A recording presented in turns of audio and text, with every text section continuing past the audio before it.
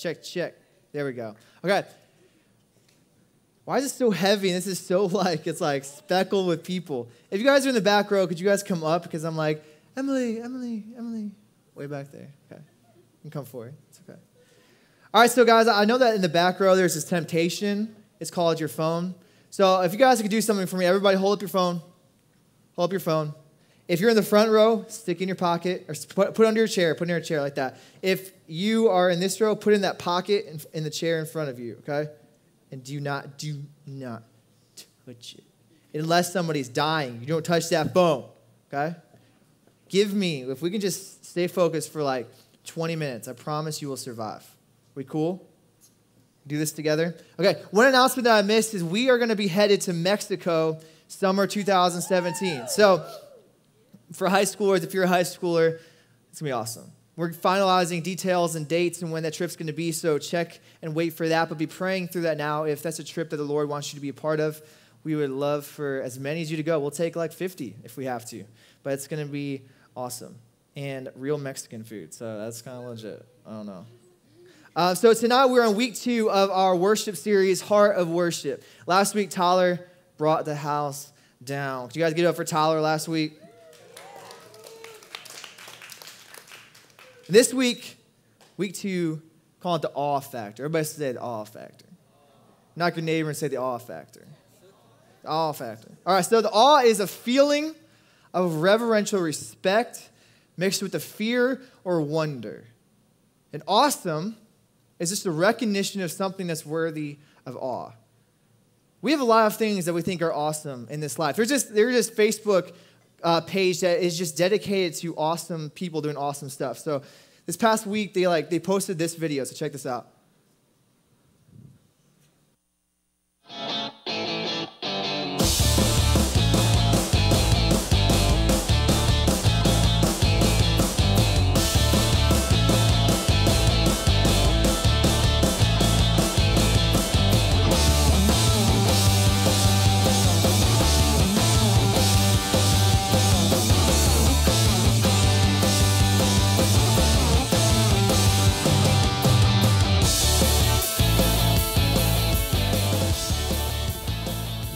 When I'm a dad that day, I'm going to be that awesome. That's legit. He's got like his cargo shorts on, and he's killing it. He's got those dad baggy jeans on, and he's just like knocking it out. I want to be that awesome one day. There's so many things that we think are awesome. How many times a day do you think you use the word awesome? Too many. Like we need to have like Alcohol Anonymous for awesome people. Awesome Anonymous. Because you say awesome forever. That's so awesome, man. It's awesome, dude. That's awesome. It's so awesome. That's awesome, man. Everything is awesome. There's actually a song out there. Everything is awesome. I mean, literally, everything is awesome today. Everything. But I would wonder if everything that we talk about is awesome is deserving of reverential respect mixed with fear and wonder. Like when Connor lands a bottle flip, I don't just stand back. Oh, wow. You're amazing. I fear you almost right now because you're so incredible, Connor. Anybody feel that way? Like, there's a lot of awesome things, like awesome food. I don't just like, wow. And just worship in the moment. But we use awesome all the time for little dumb things. Anybody guilty of that here? I'm guilty of it. Okay, so I think we have this problem. You guys have a problem. Listen up. Back there, you have a problem. You do. Not just one problem. I know you guys got a lot of problems, but one problem is the overuse of awesome. Okay, so it's recognized that tonight we overuse the word awesome. And so at some point, awesome became shallow. And I think the moment this happened was in the Garden of Eden, because in the beginning of time, God created the heavens and the earth. You guys know this story? From the beginning of Genesis, God created the heavens and the earth. Everything was perfect. Everything was beautiful. And we were initially created to worship God. Creation was created to worship God. He was awesome. The focus was on him. Genesis 2:25 says that Adam and his wife were both naked and they weren't ashamed. That's crazy. I mean, I look at myself in the mirror, I'm ashamed. Like no one else is even in the room and I'm ashamed. But the reason they weren't ashamed because they weren't focused on themselves. They were focused on God and his amazingness and his awesomeness. But the moment they ate of the fruit, guess what? Their focus shifted. Their focus shifted from God to things of this world. They saw their nakedness. They felt shame. They became selfish. And so ever since then, we're in this battle, this constant battle for trying to worship either ourselves or people or things and things of this earth or God. And so we have dumbed down the word awesome. It's like skim milk. Anybody has skim milk at your house? It's like whole milk, but they just dump water in it. You know, there's like this, it's pretty much water with a little bit of milk in it. That's what we've done with the word awesome. It's like the skim milk awesome. All right, so what we have to do as Christians, we need to restore our awe. Restore our awe. We need to refocus our awe. We need to take that water out, the whole milk of awe. We got to get back to the true essence of awe. What I hope tonight, after tonight, you never say awesome again. I never want to hear it. It's a banned word from this youth group after tonight. Okay, cool. So to restore our awe, the first thing that we must do is we need to recognize who deserves awe. We need to recognize who deserves awe. I wonder how it is that we can spend our entire day thinking about ourselves. Like, how much time of the day do you think about you? Like 95% of the day? And then you think about somebody else, but you're really thinking about them because you're worried about what they're thinking about you, so you're really actually thinking about you. Most of the day, it's so easy to think about ourselves. We think about what people are thinking about us or saying about us or success or those likes or whatever it is that we're focused on. And the reality is what we spend our time on, what we invest our time in, it reveals our values. It shows what we value. If I'm going to spend time doing something, it means I value it enough to do it. Some things in life you're forced to do. But the things that you choose to do, you do it because you think it is valuable enough to spend your time on. When you play Xbox, you don't do it because you're like, whatever, I got to play Xbox. No, you're like, I believe that it's valuable enough for me to spend my time playing Xbox. So what we spend our time thinking about reveals what we value in life. But the problem is most of us spend most of our lives thinking about ourselves, worried about our status and what we must do, stressed out with life. I hear from you guys all the time, you're just stressed out with school. You're like, no, I've never felt that. Yeah, you have. You guys are always stressed out with school. They give me so much homework. So we live in this focus and this focus on this earth and we're valuing the things of this earth. But when I read the Psalms, I notice that David had this just focus on the awesomeness of God. If you read the Psalms, you see that David is constantly talking about how great God is, how amazing his love is, how amazing he's been towards David. And I think the reason that he stands in such awe of God is because he recognizes his own non-awesomeness. If you know the story of David, he was an adulterer. He took another man's wife and slept with her, and then to cover it up, he murdered her husband. Anybody think that's a cool dude? Like you want to chill with that guy? No. And so in Psalms, he says this, he says, have mercy on me, O God, according to your unfailing love. According to your great compassion, blot out my transgressions. Wash away all my iniquity and cleanse me from my sin. For I know my transgressions, and my sin is always before me. Against you and you only I have sinned, and I have done what is evil in your sight. So you are right in your verdict and justified when you judge. Surely I was sinful at birth, sinful from the time my mother conceived me. That's a guy who knows he's not awesome. But some of us in this room think we're pretty awesome. We think we're pretty cool. We think we're not that bad of people. But until we can recognize our position in not being awesome, not being worthy of awe. Like, you're not worthy of awe, Avery. I'm sorry. You're pretty cool, but you're not awesome. You know what I'm saying? That hurts, but we've dumbed down the word awesome. You're cool. But we've turned our awe on ourselves when we are not deserving of awe. Nothing on this earth is deserving of awe. Even when Tennessee wins in the last second, that's not deserving of our awe. That's not even really, truly awesome. Because only God is great enough and good enough and powerful enough to be deserving of our awe. Only He is awesome. He is the only one who deserves our awe. He is the only one who is worthy of wonder and fear and reverential respect towards him because he is powerful and mighty. When we recognize that you and I are sinful in ourselves, you and I are like David, an adulterer, a murderer, undeserving of the love of God, when we recognize our position in Christ before God without Christ, and we realize I'm not that awesome, but guess what? He is awesome. He is powerful. And it's in that recognition when we realize that he is powerful, he is worthy, he is awesome, and we are not awesome. It's when we recognize that and we get that right that we can put God in his proper place and ourselves in our proper place. God is infinitely awesome. Think about this. The angels worship God for eternity. But I don't think the angels worship God because they're like, dang it, I got a sign to sing holy, holy, holy for eternity. Like that's like the crappy job of angels, you know? And sometimes people are like, is all we're going to do in heaven is just worship God? That is so boring. I think the reason we think like that is because everything on earth that we think is awesome, everything is awesome. Everything we think is awesome, guess what? It doesn't fulfill us. It doesn't last very long. Like even this amazing feeling of getting a good grade or your team winning or accomplishment or that picture that just blows up, whatever it is awesome for a moment, but it's gone. That feeling is gone.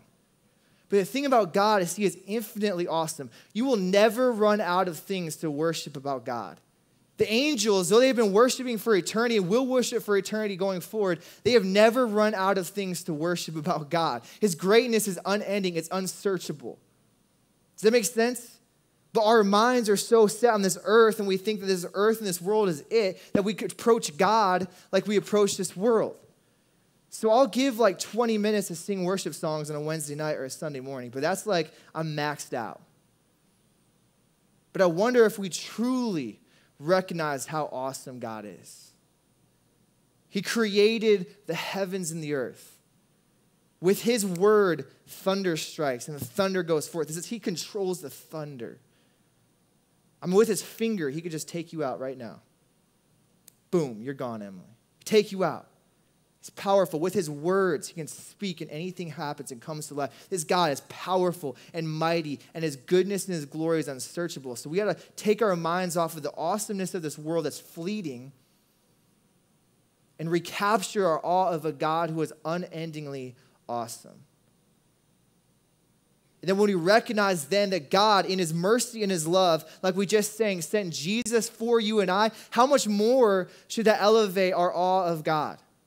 That God, though he's powerful and he could destroy us in a moment in his wrath, has chosen instead to love us, to give himself, to come for us, to die for us, and to offer us life, to make us his child.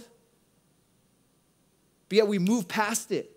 Like, that's cool, Craig, that's great. We'll worship, we'll sing about it, we'll hear a message, but tomorrow, who cares about that? I'm going to go on with my life. There's other things to focus on. There's other thing that matters, but we should never move past it because that is infinitely awesome that God has chosen you and me. He is awesome. We are not, but for some reason, he said, I want you to be my child. You're valuable in my sight.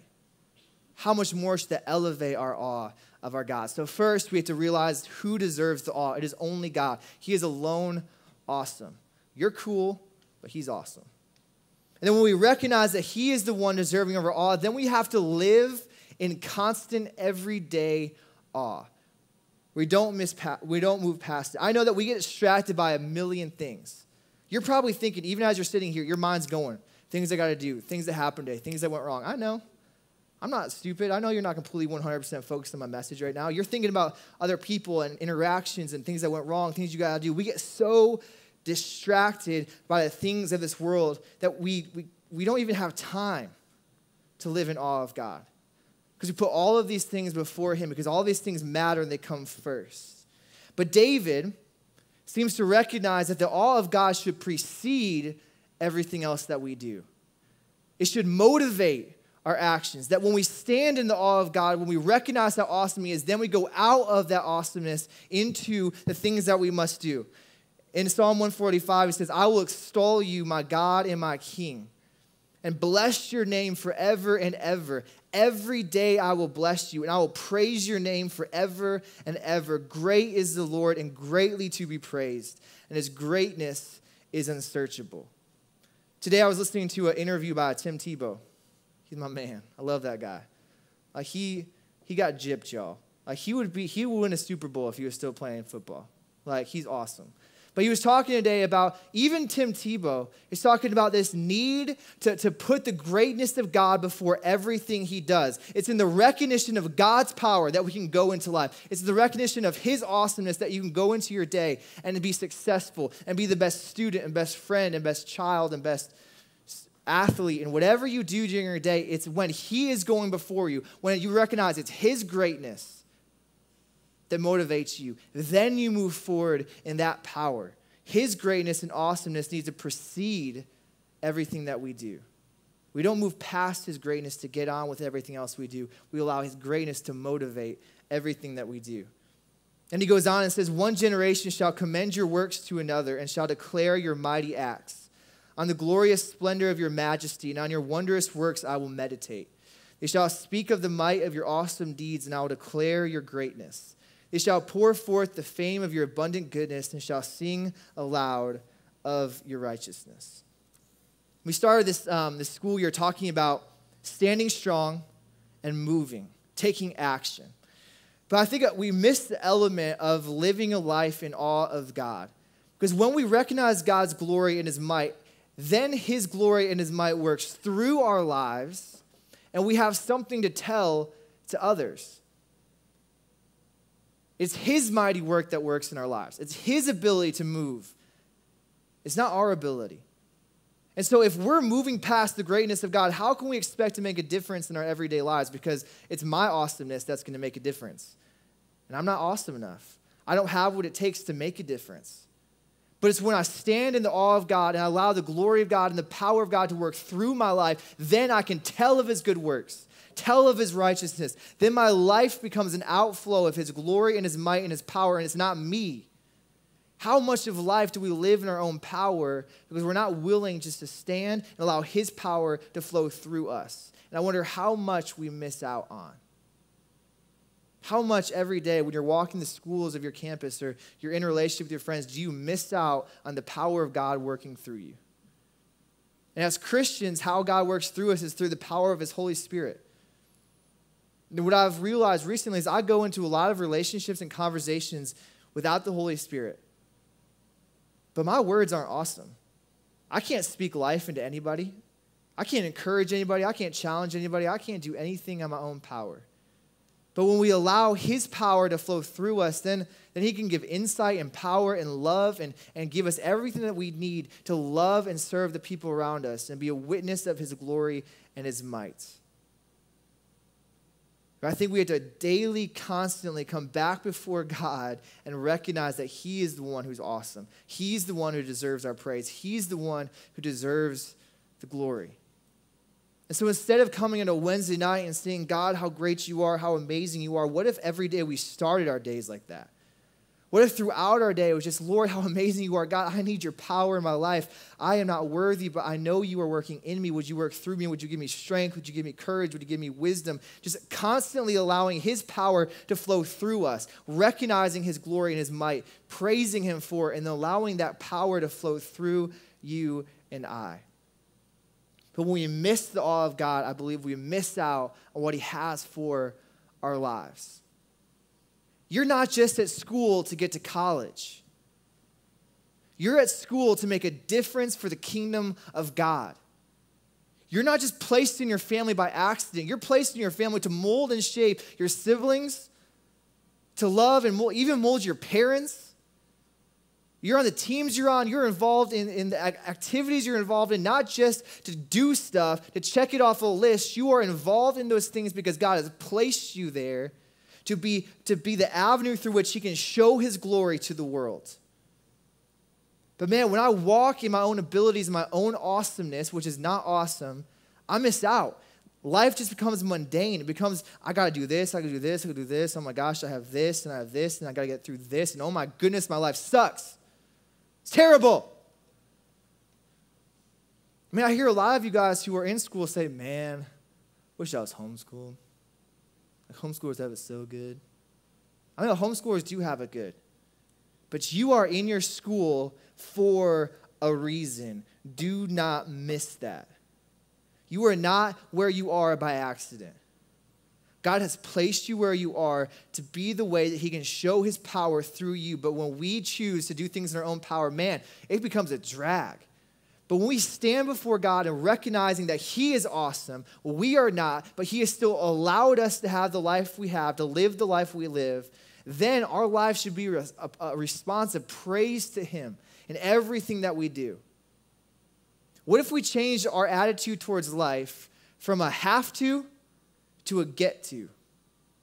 See, have to is like, oh my goodness, I have to go to school today. Like, I have to go hang out with this person. And it becomes a drag. It becomes like this huge weight on you that you got to carry around. Like, oh my goodness, another day of life. Like, have to people are not fun to be around. Like, they're just a drag to be around. Some of you guys are have to people. Okay? You need to wake up because we need to, if we really understand God's glory and our non-glory, non-awesomeness, then everything we should do should be a get to. Man, you get to wake up and go to school. Do you know there are hundreds of thousands of kids around the world who would love to go to the school that you go to get the level of education that you get every day, to go to a school where they're not worried about food, they're not worried, even in this country. There are kids that go to school every day and they wonder if they're going to get killed or shot or something's going to go down. They're worried for their safety, but you go to schools where you are safe, where you have every opportunity to succeed. Man, you guys are so abundantly blessed. And when you realize, God, I am so undeserving of what you've given me, so I am going to be thankful. I'm going to wake up today. I get to go to school. I get to. That's a completely different perspective. Let's leave our have to attitude behind. And when we stand in awe of God, man, I get to. Like, I get to wake up in the morning and come here and love you guys. You guys are not always easy to love. I get to do what I do. Man, Court, you get to be at the place you are. I mean, it's so much easier to look at the grass is out greener on the other side. Man, if I was just homeschooled, life would be so much better. Man, if I was just in this other family, man, they got it good. It would be so much better. Man, if I just had this skill or I was just this or I could be this person, it would be so much better. But the grass is not greener on the other side. It's still hard. It's still a struggle. But God has placed you. God has given you the gifts. He has given you everything that you need. And we are blessed. I'm abundantly blessed. When I wake up in the morning, I could literally lay in my bed and praise God for hours of all of the blessings he's poured out on me. But you and I choose so often to focus on the 2 or 3 negative things in our lives. And I think what holds us back from truly living lives of worship is awe. Is awe, standing before a mighty, powerful God and saying, God, I am unworthy, but thank you that you have chosen in your goodness and your grace and your love to allow me to wake up in the home I wake up, to be in the family I'm in, to go to the school where I go to be involved, to have the friends that I have. It could be so much worse. Some of you have been able to travel overseas, and I've been able to spend time in Africa, and man, what I find in Africa is they don't have nothing, but they have an awe of God. And the recognition of how great God is, man, they're some of the greatest worshipers I've ever been around. Church lasts like 4 hours, but they don't get tired. They're like, let's do this. Let's dance. Let's sing of God's greatness and his glory. And it's not because of the situation in their life. Everyone was giving, gracious, generous people, and they could have everything to complain about. They would see your life, and they would think you're a king or a queen. They still praise God because I think that they have an awe of God's glory and his goodness that we miss out on so often. So not only do we have to recognize who deserves awe, that's not you and me. It's not other people. It's not things of this world that deserve our awe and our affection and our attention and our time. It is God. And that he has to go before everything we do. It's his power and his glory that has to motivate us and move through us if we're ever going to make a difference where we're at. And if we're going to go into life with joy, with purpose, if we're going to live lives of worship, we got to stand in awe of God, not just on a Wednesday night. It's awesome. We get to stand together. We get to sing of God's glory. But it should be a catalyst. This should be a starting point for our worship as we leave this place. I mean, I want you guys to get in your cars, to get home, and to continue worshiping God. Thank you, God, for how great you are. Thank you for how much you've blessed me. Thank you, God. You are mighty. You are holy. You are powerful. But if we're honest, how many of us actually spend time doing that or spend our lives doing that? But I believe if we were to live in awe of God, allow his glory to go before us, to give him our awe, it would change everything. I'm going to ask the band to come back up. And I want you guys to be able to start somewhere when you leave here tonight. So there's 3 things that I challenge you to do as you leave this place. Number 1, you just spend time before God and ask forgiveness. Just confess, Lord, I'm sorry for not living in awe of you and spending my life being focused on things that don't matter. We need to come humbly before God and say, Lord, I know that I've not been living the way that you deserve, the way that I should. It starts with the recognition of where we're at. We come before God humbly as David did, saying, God, I know my sin, and I know I'm unworthy of you. Number 2, ask him to open your eyes to his greatness and to restore your awe in him. Because if you allow him to open your eyes, I believe that we can start seeing God's awesomeness just in the mundane, everyday things of life. Like, I'm driving down the street. The first time I drove from my work to here, from my home to here, I was just like, wow, God, your beauty is incredible. Like early in the morning when there's fields and it's just beautiful. Well, now I've driven that like 100 times. Guess what? I don't really recognize that anymore. I've become too familiar with it. So for some of us, I think we become too familiar with God, too comfortable with where we're at. So we need him to open our eyes and restore our awe for him, to start seeing him working in our lives on a daily basis. Number 3 is just ask him to make his power known through your life daily so that your life begins to shine to other people. Man, if you lived a get-to attitude life, and people would start to notice if someone was different about you. Because if at your school, I wonder how many people have a get-to attitude or a have-to attitude. Most people have a have-to. I mean, I'm going to guarantee you that your schools are filled with more negativity than positivity on a daily basis. All right, oh my gosh, I hate this. This teacher's terrible. Give me more homework. I hate him. What if you brought a get-to attitude? Man, that would be powerful. So spend some time with the Lord, confessing, asking, allowing him to move through you in his power and his glory. Never say awesome again. I'm just kidding. You can say awesome. But let's direct our awe to the one who truly deserves it. He's the only one who does. So as we close tonight, I want us to stand together to worship this awesome, unstoppable God, recognizing that he is the one worthy of our awe, that we must live our lives constantly in awe of him. How great is our God.